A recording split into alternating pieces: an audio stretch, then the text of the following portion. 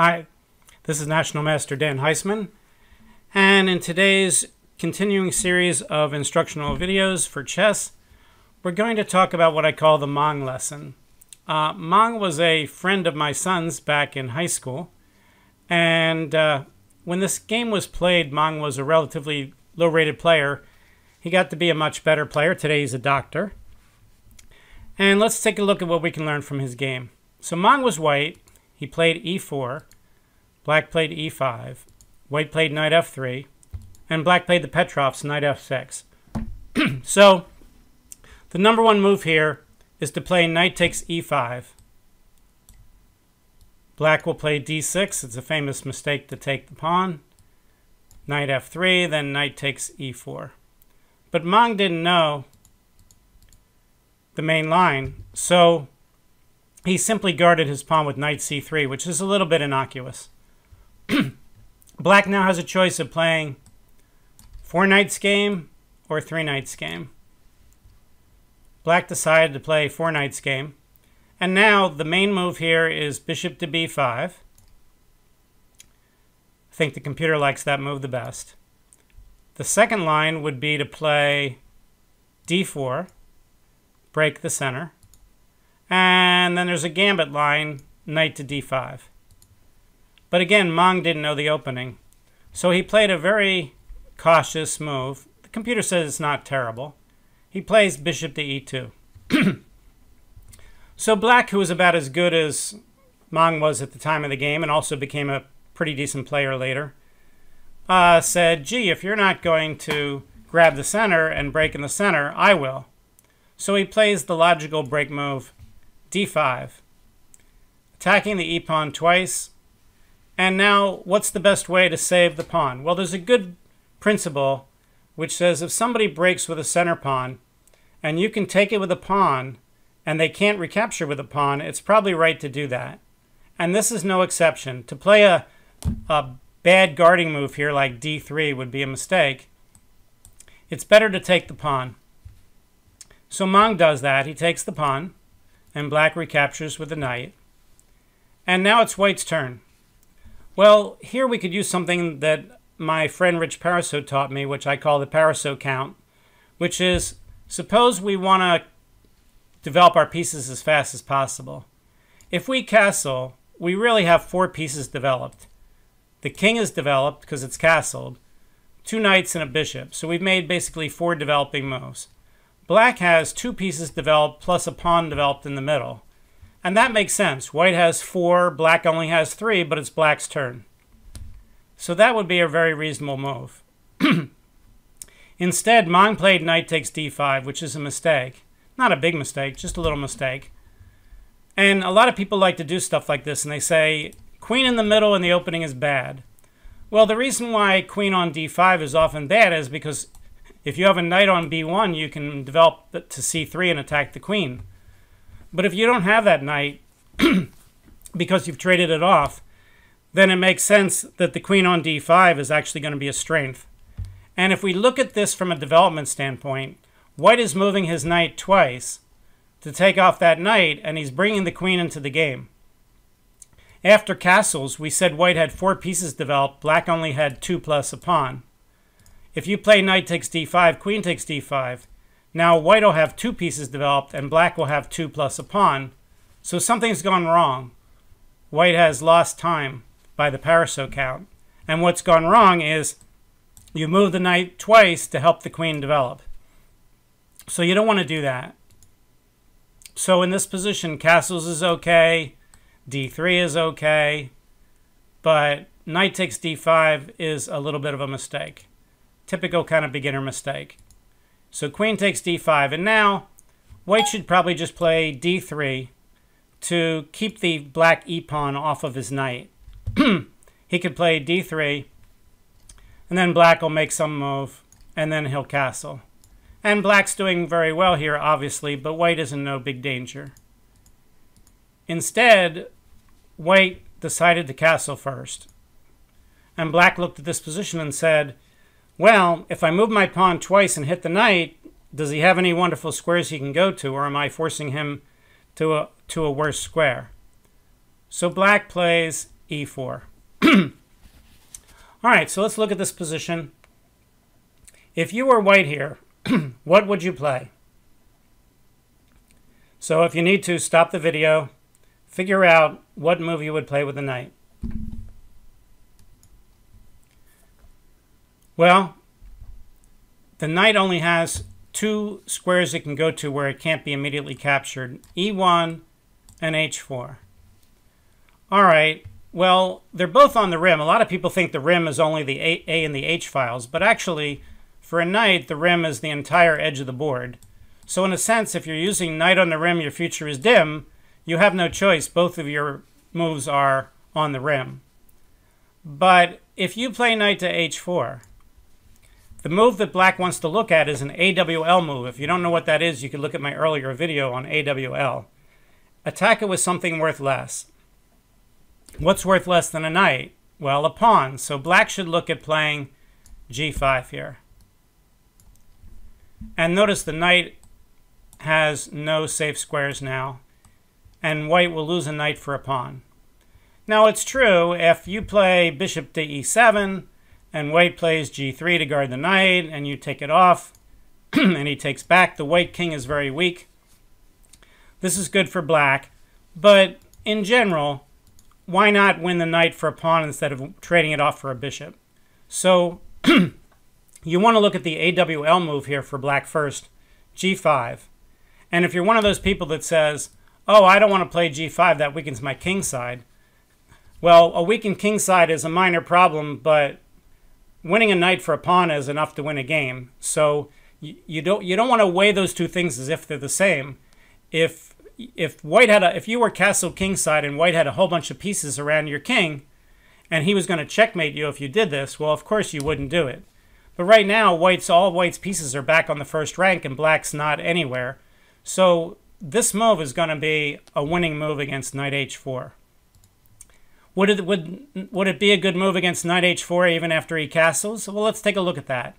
Suppose instead of playing e4, black plays like bishop to c5, and white plays a3, and black castles, and then white plays, I don't know, we need some innocuous move here. a4, we're just making silly moves. And now black plays e5, and here white plays knight h4. Is it still a good idea to play g5 even though you're castled? And the answer is, of course. You know, you're winning the knight. Again, all of white's pieces are back on the first rank. The fact that you're weakening your king a little bit should be no problem at all if you're up a knight. Let's say what happens later. Let's say you win the knight, and white says, uh-oh, I'm losing my knight. And white goes after the queen, and he plays bishop here. And white says, ooh, there's that weakened diagonal there. Maybe I can do something. And he plays queen here. Okay, so what should black do here? Well, what black should do is trade off pieces with like bishop to d4 and block it, or he could just play f6 and block the diagonal. Let's say in this position black sees that there's a mate on g7, and he says, oh, I can play queen to g6 and stop the mate, and I'm threatening h3 and bishop h3, and I'm attacking his king. I'll play queen g6.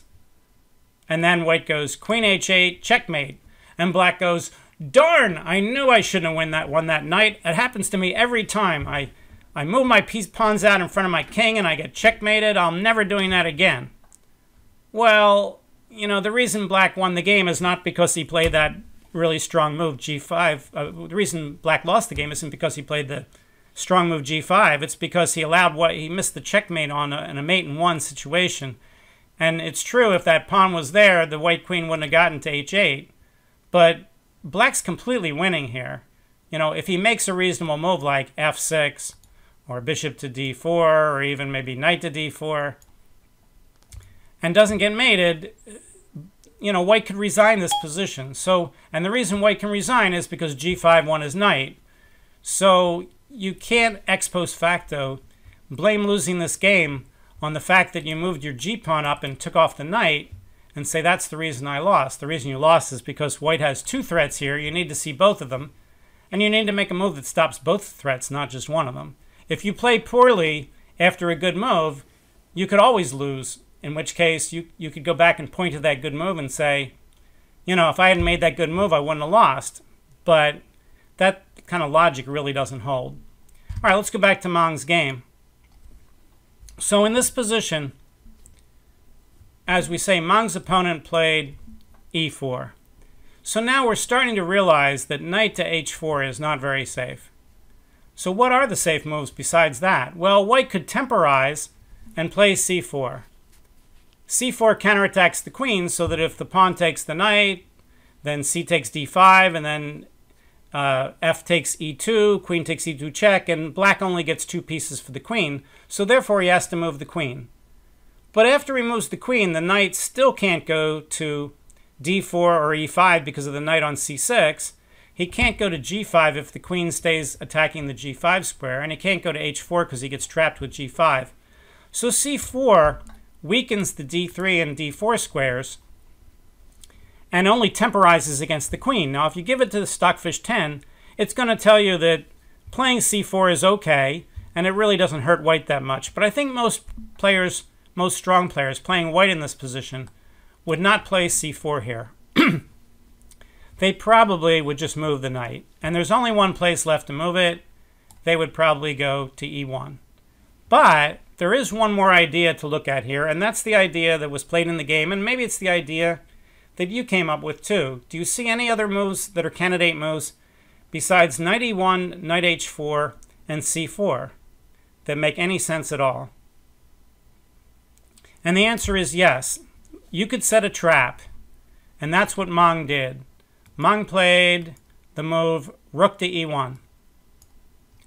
And Maung's reasoning was, okay, my knight is attacked, and if he takes the knight, I'm going to take back with the bishop, check, and my bishop will be attacking his queen, and if he gets out of check with one of his other pieces, I'll take his queen, and if he gets out of check with the queen, my rook will take the queen, and I'll win a queen and a pawn for a knight and a rook. So for instance, pawn takes knight, bishop takes f3, queen e6, rook takes, don't have to take right away, but you should, bishop takes e6, and white has won a queen for a rook, a queen and a pawn for a rook and a knight. Okay, so this is tricky. There's one problem, and that is when you play chess, you need to assume that your opponent's going to make the best move, not a bad move. If you're playing someone who's above beginner here, don't you think you're kind of waving a big flag and saying to black, hey, Mr. Black, if you take my knight, I'm going to win your queen. Because you're leaving your knight on a square where he can take it with a pawn. So anybody who's a good player is going to say, what happens if I take that knight with a pawn? They're not going to make a quiescence error and say, let me take that knight with a pawn and see what will happen. So you're basically, when you play a move like rook e1, you're telling black, if you're going to take that knight, you better be careful. And of course, black was not that bad a player. Black looked at the board and he kind of shrugged like, what are you trying to do? You know? And he said, all right, well, now I can't take the knight because when the bishop takes back, it's check. So what I should do is block the e file, and I'd like to block it in such a way that it makes it hard on this knight. So what black did is he shrugged his shoulders, and he fairly quickly played bishop to e7. Basically saying to Maung, what, you expected me to fall for that? But now Maung has a problem. He was playing chess the way you're not supposed to play it. He was not assuming his opponent was going to make the best moves. He was hoping his opponent would make a mistake. Well, if you're dead lost in a position, that's not a bad way to play. When you have nothing to lose, you want to play moves that will take you back into the game. You want to play moves that will give your opponent some problems to solve, so that if he solves those problems incorrectly, maybe you have a chance to get back. But here, Maung wasn't losing. Maung could have safely played a move, but instead, he set a trap, but he set a trap in such a way that it was a negative trap. Why? Well, if we go back a move, the one square the knight can move to, where he doesn't get trapped, is e1. And as I was once quoted, that knight move is a retreat in direction only. When people say, I don't want to retreat my pieces, well, all right, knights are not that fast. They can't move all the way across the board. So moving your knight back to e1 is not its ideal square, but it is a safe move, and safe moves take precedence. And later on, after knight e1, you could play the break move d3 and break up what black's pawns, and then start to bring your pieces out from there. So knight e1 is a perfectly reasonable way to play there. On the other hand, if you set the trap with rook e1 and black plays bishop e7, then you gave yourself a cost to the trap. The cost was that if black doesn't fall into the trap, your knight retreat square is no longer available. So after black shrugged his shoulders and quickly played bishop e7, Maung just sat there and stared at the board, because now he realized that if he plays c4 and the queen goes to any safe square, it really doesn't matter where it goes to. Let's say it goes to, I don't know, d6. All the squares the knight can go to are now covered, which means c4 really doesn't do any good at all. It's just a temporizing move. No matter what white does now, white's going to lose the knight, and that's the price he paid for setting this trap. This is what happens when, you're not losing and you make a bad move and hope your opponent plays a worse one. I've had some people say, white's playing hope chess. Well, this is not what, if you saw my video on hope chess that I made a few weeks ago, this is not what I ever meant by hope chess, but it is kind of hopeful chess. White is hoping that black, instead of playing bishop e7, will take the knight and he'll take back. And again, I never called that hope chess. When I say hope chess, I mean that you make a move and you don't look for your opponent's checks, captures, and threats. And then when he makes a threat, you hope you can meet it because you didn't check it out ahead of time that you actually have a move that meets it. Well, this is different. This is making a bad move, setting a trap, and hope your opponent falls into the trap. If you want to call that hope chess, be my guest. There's no official dictionary of chess. If you want to attribute that to me, that wasn't my original intention, but I'll take the credit. Sure, what the heck. But yes, white is hoping here. This is not hope chess, but okay.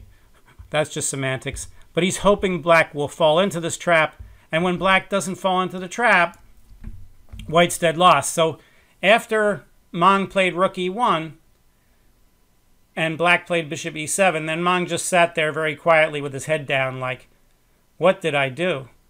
And of course he lost this game. So you don't want to be like Maung. Let's go through the whole game and see how he ended up with a losing position after only 7 moves. All right, his first move of the game was great, e4. His second move of the game was great, knight f3. And now Maung didn't really learn his openings, at least not at this point of his career. And he didn't know that the main line of the Petrovs is to play knight takes e5, so he played knight c3, which is not a bad move, it's just innocuous.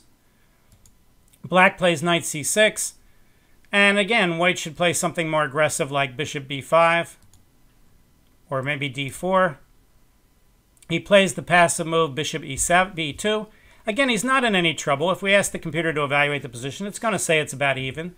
But if you're white, you don't want about even, you want a slight advantage if you're playing right. Okay, black played d5. Now he played a good move. Pawn takes, d5 is his best move. Black plays knight takes d5. And now he should just castle. If he doesn't want to castle, he can play knight c3. If you're one of those people that say, I don't want to play d3 because he'll take my knight and he'll double my pawns. Well, yes, your pawns are doubled, but you have an extra pawn in the middle to guard a central square. You have 3 pawns on these 2 files instead of 2. You have a semi-open file for your rook. It's true you have an isolated pawn, but you have something else. You have time. Black spent 3 moves with his knight, taking off your knight, which only moved once, which means you gained at least 1 tempo because it took you a tempo to recapture with the pawn. But black is losing time by taking that knight. So there is no threat for black to take that knight and double your pawns. If you castle and he takes and you take back, well, it's true he could still play e4, but that's not because of the doubled pawns. All All right, so here Maung played knight takes d5, not the best move. Queen takes d5. Now black's a little better. Here white should play d3. And after d3, you know, black has a nice little space advantage. Instead, white castled. All these mistakes are small mistakes, and now black plays e4. And here white should probably just play knight e1 and follow with d3. If he wants to throw in c4 first, that's not bad. Computer says it's okay. But one of those two moves, knight e1 or c4 followed by knight e1. Instead, he makes the losing move.